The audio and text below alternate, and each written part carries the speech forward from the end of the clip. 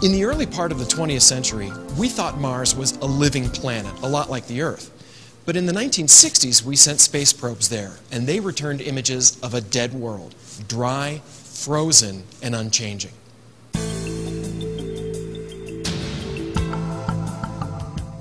Now, though, we have a small fleet of probes orbiting the red planet, and rovers crawling over its surface. And because of this, our view of Mars is changing once again, and we see that our planetary little brother is a dynamic place capable of change itself. Sure, a billion years ago, there were vast processes churning on and below the surface of Mars. Giant volcanoes built up hundreds of miles across, dwarfing even the largest on Earth. Even today, though, Mars is evolving. Our spacecraft study it for months and even years at a time. And because of this, we're starting to get a glimpse of this evolution. Sometimes the change is subtle. Other times, it's far more dramatic, as the orbiting HiRISE camera revealed when it captured incredible images of avalanches in full swing.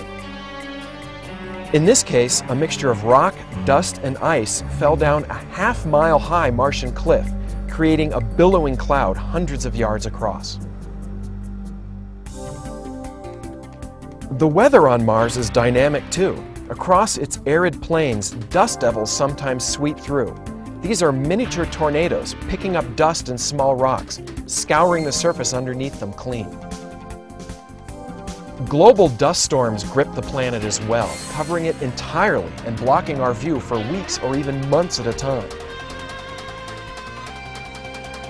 Even on a small scale, Mars today doesn't look quite the same as it did yesterday. The rover named Opportunity snapped this picture of two craters in the sand. They appear to be meteorite craters, but they're small, just 8 and 4 inches wide. There are indications that these craters are young, too. The larger one in the foreground looks like there's some sand sprayed off to its left from the impact, a feature that wind erosion would quickly eliminate. Opportunity also found a large meteorite sitting on the surface of Mars. It's not known how long that hunk of metal has just been sitting there, but it's a silent reminder that any future explorers had better watch their skies.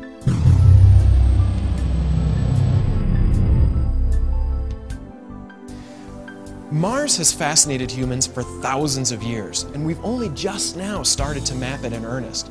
We're just getting an idea of what the details are, and the only thing we can be sure of is that the red planet has plenty of surprises left for us. But that's where the fun is. Future explorers are going to have to deal with this living planet. And the only thing we can be sure of is that as our view of this planet changes continually, it will continue to show us its changing face.